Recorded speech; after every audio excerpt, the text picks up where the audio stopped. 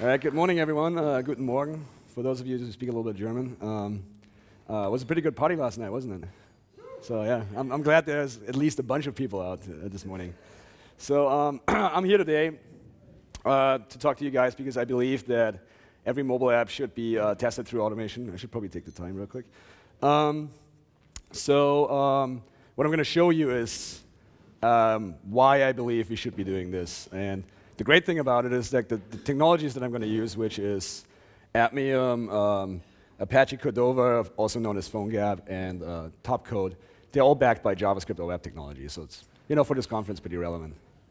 So I have a little cold, so excuse my small breaks in between. So the reason why, one of the reasons why I believe every mobile app should be tested through automation is the fact that there's a paradigm shift going on right now, especially like consumers, like people that are not professionals that use they're not using a computer on a daily basis to do their work. They're increasingly using more mobile devices to use the internet and whatever is out there. So there's a shift from the old school desktop browser-based app to mobile apps, and mobile devices like smartphones are getting increasingly more popular, cheaper because technology, evolves, and it's only progressing. It's only getting more.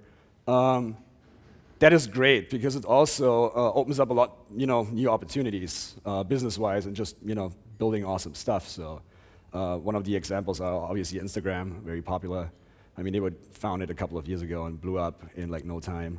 Another good example is Lyft or any of those transportation companies that use the fact that a mobile device is so much more in the context of a real life because it's more like a person carries it with him or her wherever they go. It's not like you're going to a computer in your room, you're always bringing the phone. So you have the advantage of having the device embedded in the context of a person's life, meaning it knows the location, and it has all kinds of other information available that you just don't get out of a browser or out of a desktop browser. And a really good example also is wearables, like the Nike Fuel Band.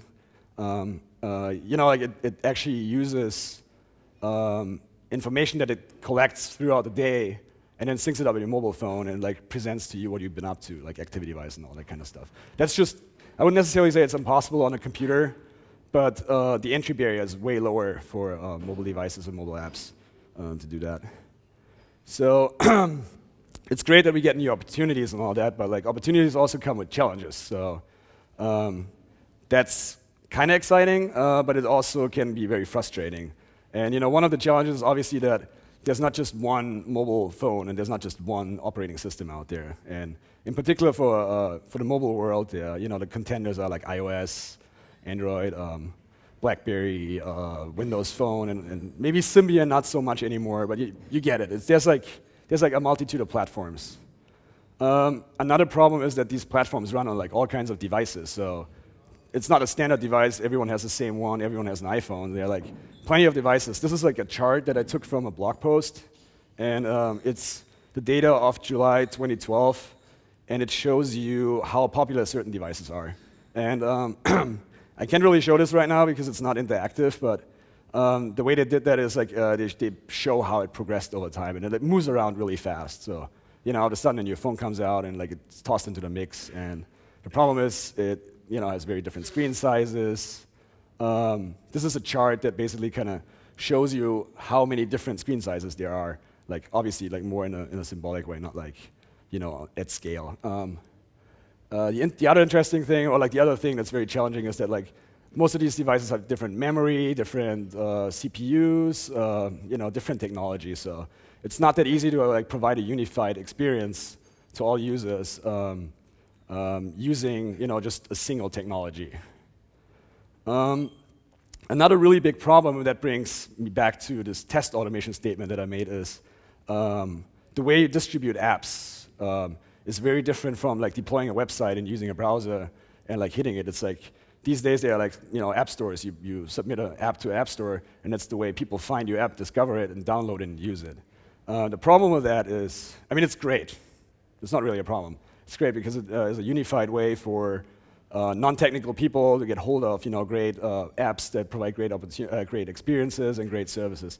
The problem that comes with that is, particularly for a certain platform, you have to submit your app, and if you're lucky, it actually makes it into the App Store in like a 2 weeks' time or so. But it can sometimes be like a month or 5, because there's a review process attached to it. Like they want to make sure that you don't steal data from their users and that you're using the platform in a let's say like regulated way, like in a sandboxed way.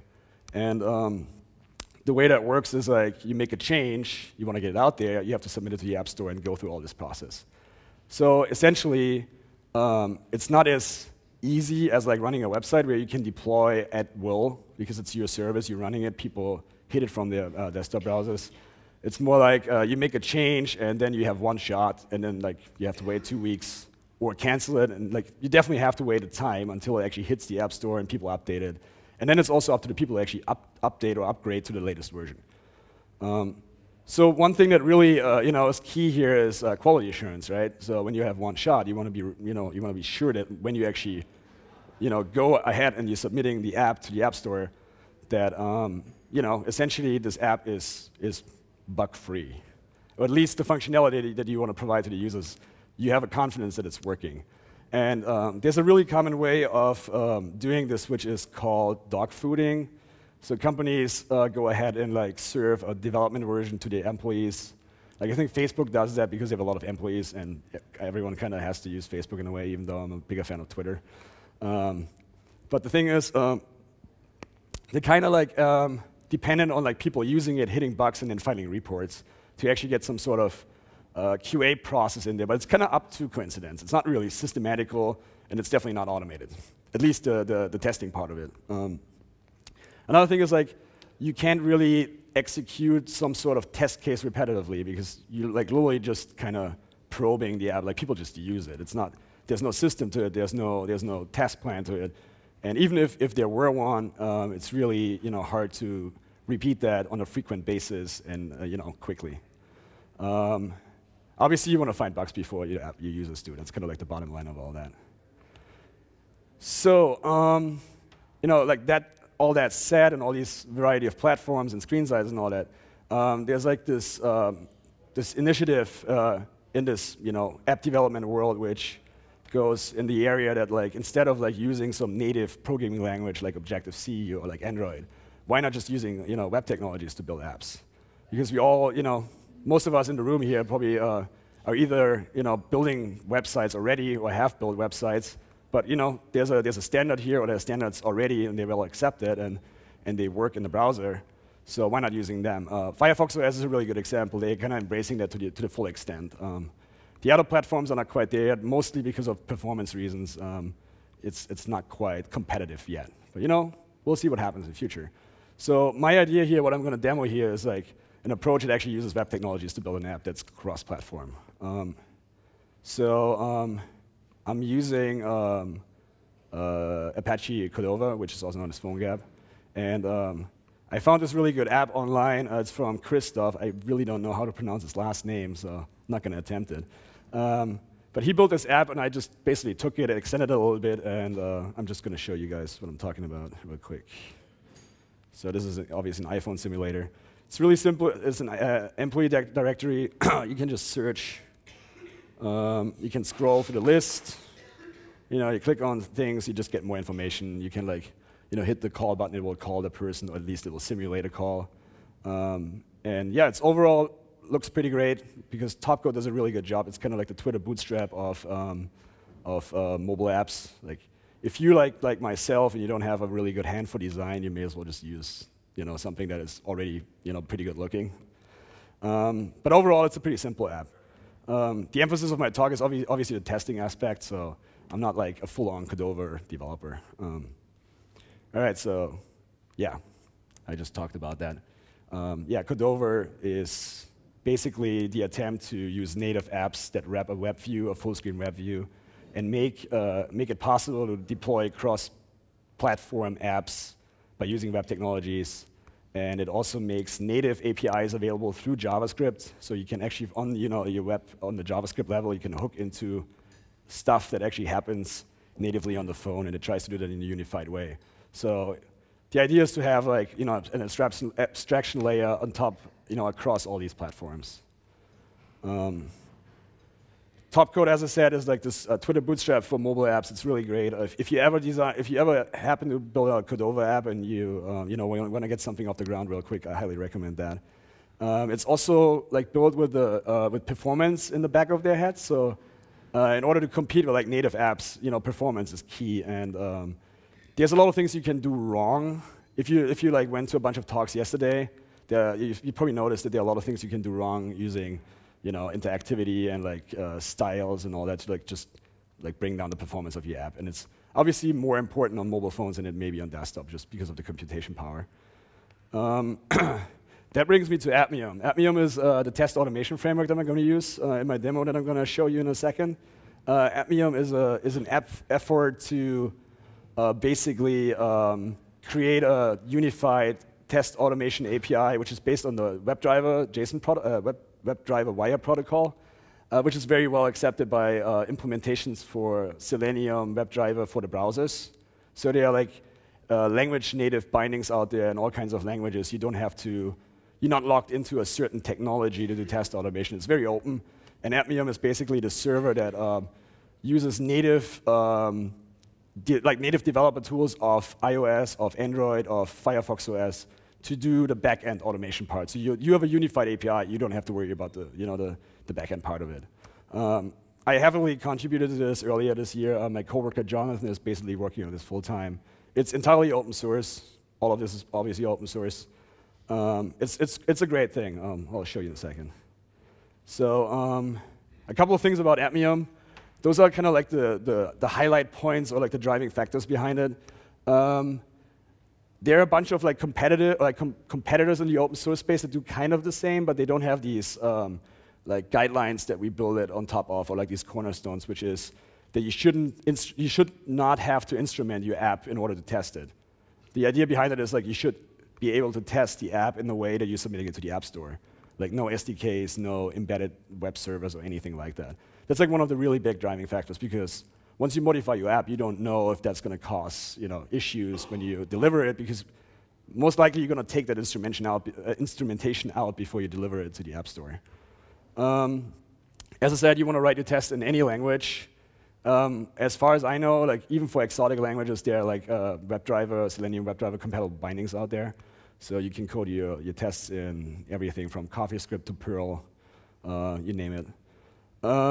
It builds on top of like well-accepted automation standards that are, by nature, grown out of the web, the web browser area. But we basically try to, since the ideas are kind of the same, evolve them to use mobile. And a bunch of my coworkers are involved in, standardization process with the guys from WebDriver and to get that into the W3C spec, so it becomes a legit web, technology standard. And on top of that, there's actually a lot of traction that project got ever since, and I highly recommend to take a look if you guys are working on mobile apps. I'm going to use an emulator and a simulator. They kind of call it differently in iOS and in Android to execute a test. But you can literally attach a real device to your computer and run it on your device instead of running it in a simulator. And I brought in Nexus 1 tablet. If any one of you guys want to see how that works, I can show you later. I just don't have the time today.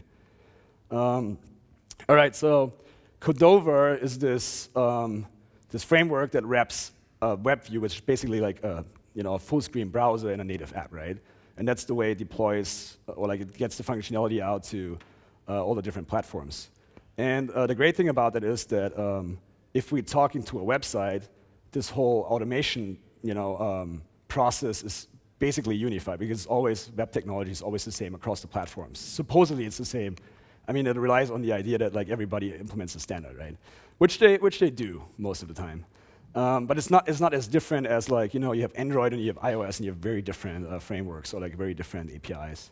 So that's great. Also, Apmium supports talking to the native part of the app or talking to the WebView part. So they're different contexts, and you can switch back and forth between them. So you can automate the web part of the app, which is the WebView, which is for Cordova the actual app.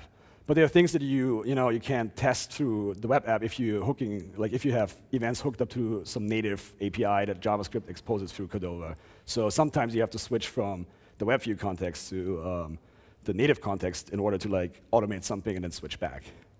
The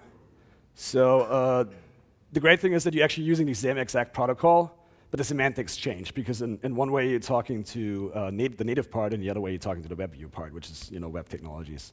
The way that looks like is, I tried to make it a little bit clearer by providing a code example. So the top one here is talking to native code. As you can see, it uses a kind of familiar DOM type of lookup, get elements by tag name.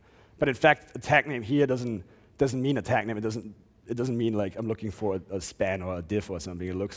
It in fact uses a UI component class, which is a table cell, and it will return all of them so you can do something within the automation script. The idea here is to use the exact same API, and it's already specified, so we're not going to change it. But you can use the same semantics and just for now forget that you're not really looking for a tag name. It's just a UI component class, but it works just fine. Down below is the counterpart. It's like when you switch to the web view context, you look for a span, you get a list of spans, and you can work against it. In between, you have to do a bunch of other commands to let Admium know you want to talk to the native for the web view part. Okay, without all further ado, let's just run the tests. So what I'm going to do here is I'm going to run the tests on iOS first. Bring up the simulator. I dropped some delays in there, so it will execute a little bit slower, so we can actually see how it does its magic. And on the side here is Mocha as a test runner, and it will just do the BDD style interface and show you what tests are executing at the moment. It gets a little bit more exciting towards the end. So the setup phase is usually a little bit slow. So this one is really interesting. I'm switching to the native view at the end, and I'm scrolling up. I do a flick up, which you can't do through the web automation or the web context part of it, as you can see here. So I mean, this is pretty cool stuff, but it gets even better because I'm using the same exact code and run the same tests on Android without changing anything. So you basically can automate cross-platform, but you use the same exact test cases. You don't have to implement very different code to do the tests. Here there was a dialog box, a modal dialog that I clicked. It's also a native API that gets called, and I'm going to show you the code on how that works and how you can switch into the native context from the web view context. But before we do that, I'm going to kick off the Android test so you can see that it does the same thing for Android. So this is the Android simulator, emulator, and hopefully it'll bring up the app. You can see it's running. And let's move it a little bit. On the right side, in Mocha, you can see how it executes the tests. So yeah, it does the exact thing. It's a little bit redundant to watch it all happening because it takes a while. Let's go back to the presentation. So my test implementation, we're going to dive into a little bit of code here. It's based on, it's all Node. It's JavaScript. The bleeding edge part here is that I'm using Node 0.11 that comes with ES6 and Harmony, and I'm using a part of it or a part of the specification, which is generators. Test code is fundamentally synced because user interaction is a user can only do so much, and it's usually one thing at a time. So using callbacks, as much as I don't have a problem with callbacks, the code just grows to the right, unless you break it up in functions. But then it's not as coherent. So my coworker Jonathan, he built a library called Monocle, which is a port from a Python equivalent that basically uses generators to make this API a little bit nicer. And what it does is you yield callbacks here, as you can see here, and it will unwrap them and return the value for you. So up here, that's a better example. It yields a selector and it returns the value. And when you hit a yield, Node won't move on. It will pause execution right there, and then later on, when the value comes back, it returns the value and keeps going.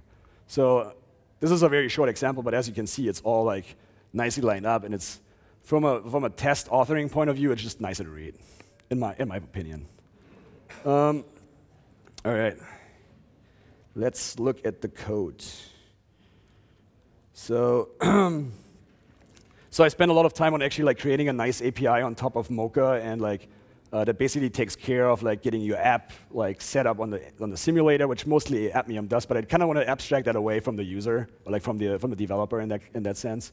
So I created like a nice API where you can basically just drop in like the package name and the action name, which is some like stuff that you need to specify when you create a Cordova app. It's always basically the same thing.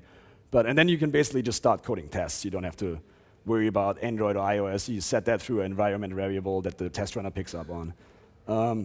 So it's a BDD style interface that I coded against, and as you can see here, there's a describe block, and I'm like basically calling this before each method that will just activate the web view, and then I just write my test code.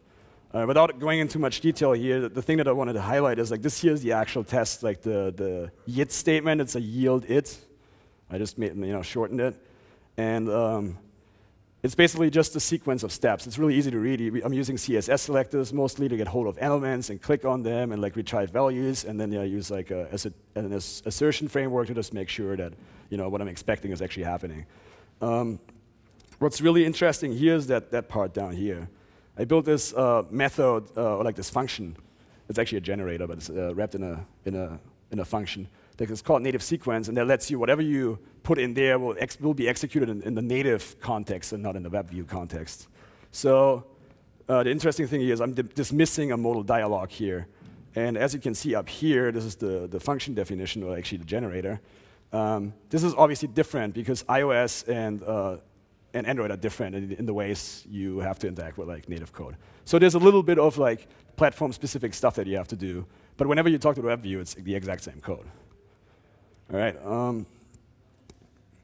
So what's next? So since I said like every mobile app should be tested in an automated way, it should also be part of a build, right? So I thought like the scope of this talk is already pretty comprehensive. So I didn't want to get CI in there and all that kind of stuff. But like it's essential if you want to do that on in an automated fashion to make it part of a build running on a Jenkins server or Travis or Strider, any of those open source solutions or proprietary solutions for that matter. The great thing is that like my employer Sauce Labs, we're running Apmium in the cloud, and if you happen to work on an open source project, we do that for free, so you can just use that. Otherwise, it's a really good way of like scaling because executing functional tests are way slower than unit tests, and executing them at scale like on a single machine can take a while. So that's a great way of like getting around this problem. And especially if you're doing open source, you don't have to worry about costs or anything like that. A good starting point for all this is our smoke tests, right? Like you just want to see is your most important flow through the app working. Like let's say you're booking something and then you have a credit card checkout process, or the credit card is already in the system. You just want to make sure that the user gets from end to end. So smoke tests are a good starting point, but the more the merrier, obviously. It's really important to not confuse unit tests with functional tests. So the great thing is, like, since we're working on the web, you can heavily test your small parts of the code using JavaScript unit tests. The only problem that you have with that is that you obviously, when you code them in Chrome or in Firefox, they're not running on the actual device, right? So it's a good way of having like integration tests, like wrapped up in functional tests. So it fulfills a bunch of a lot of purposes for that matter. And yeah, it's great stuff. And you know what? It's all open source, so the tools are out there, they work. And I did this proof of concept implementation here that I'm going to open source, and everyone can look at it and use it and make it better. And that's why I'm saying every app should be tested in an automated way, because it's available, the tools are there, there's no excuse. And that's basically all I've got. And I have a bunch of links here. Apmium, I always like the automation framework. Please check that out. We can always use contributions in any kind of way, sample codes, fixing bugs, all that kind of stuff. Gapmium is like, PhoneGap and Apmium. This is like what I showed you. This is basically the sample app that I used, and it has code in there that like does this whole nice abstraction using generators and all that, which hopefully will end in Node 0.12. so you don't have to use the Harmony command line option to activate them. And it will have all this code. I haven't pushed it out yet, but it will. I just want to follow the community process of getting it in there. Yeah, and other than that, there's Cordova and Topcode. Cordova is really great. So it was the first time I got my hands basically dirty with Cordova, but it's a really great framework, and it also gives you a multitude of like APIs, so you can like interact with the actual app. So you can set geolocations, you can get the battery life status and all that. So check that out. Feel free to like hit me up on Twitter if you have questions, or like come find me, talk to me. I can show you how to execute that stuff on a real device, or show you the guts of the test code, or like what's behind it and all that. And other than that, that's all I have. So we have 5 minutes of Q&A, I guess. Okay. I love that the guy that looks like me talked about PhoneGap. That's awesome. It also gets you cheaper haircuts. Yes. Hi, I'm Max from Mozilla, working on Firefox OS localization infrastructure, stuff like that. One thing that we've been looking at is actually doing screenshots as part of the automated testing, so that you can actually have a visual test afterwards without waiting for the whole execution part. Right. Have you thought about stuff like that? I think this is actually in the making. I'm not sure what platform I supported so far. I know that like on our platform on Sauce Labs, it works because it's built into the service. But I think fundamentally we want the framework that we're using to support it, and not make that dependent on the platform. I do know that my coworker Jonathan worked with Malini Das from Mozilla, who's like working on Marionette to actually get Firefox OS support in there. And as far as I know, that actually works. I don't know the extent of it, but if you want to know more about this, feel free to check out the project. And if you can find a screenshot, feel free to create a GitHub issue, and then we can get it in the whole community process and all that. There's also I can shoot you a link, but there's plugins for that for Cordova, for iOS and Android. Actually, I have a question for you. Does Firefox OS implement a screenshotting API? It does? Cool. That's the benefit that you get when your host is actually the author of the framework you're talking about. Do we have any more questions? Come on, guys. I have a question, actually. Are you guys going to start doing any work with Medic? Which is the continuous integration stuff that Phil Mai wrote for Cordova. I mean, Phil works for us now, so there's a good chance. I'm trying to dig out the info on this one. I mean, I would say it's not impossible. Yeah. I'm just not deeply involved. I'm just kind of like, I was curious about Cordova and how that works with automation. I wanted to do a proof of concept, and now I'm talking about it. But potentially, yeah. Cool.